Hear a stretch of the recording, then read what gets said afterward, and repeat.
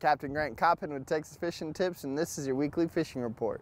Out here in Corpus Christi Bay with the calm wind, this is where you're going to catch all your keeper trout at the gas wells, the Twin Sisters, all these little rigs out here have got good fish around them. Catching black drum, using live shrimp, both for the drum and the trout. I actually caught a triple tail out here the other day. That was pretty good size. But you know, that blue water is getting close to the beach. Things are going to get a little stirred up after the storm. Don't let that bother you too much, because Corpus Christi Bay is going to get an influx of fish as this storm approaches. And we're going to get a lot of new fish in the bay system. That's exactly what we needed, because in the dog days of summer, the water gets hot. And we have all these storms approaching. We need a good toilet bowl flush to get some new fresh fish and some fresh 35 parts per million seawater into our bay system. Out here towards the middle of the back bay, we've been catching some fish on these outer reefs. With the calm weather, we've been able to see these reefs real well. You know, the tide is going to be coming up.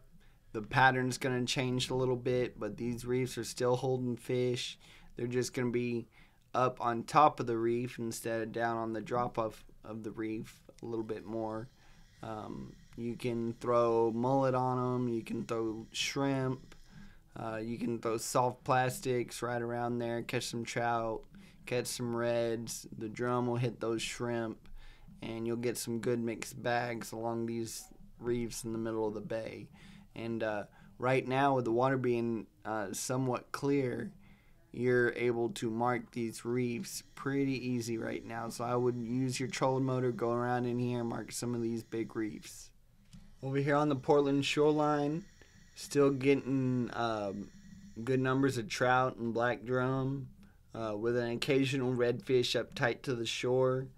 But like I put in my report a couple weeks ago, you treat this shoreline just like you would treat the surf. So get out on this sandbar, throw your baits right on top of the bar early in the morning. The first hour is the best.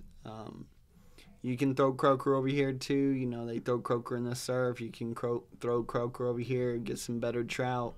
They only got to be 15 inches over here. That's a nice thing. But those black drum, throw those shrimp right in there where you're throwing those croaker, and you'll catch those black drum also. And every now and then you're getting those redfish mixed in. I'm Captain Grant Coppin. Thanks for watching.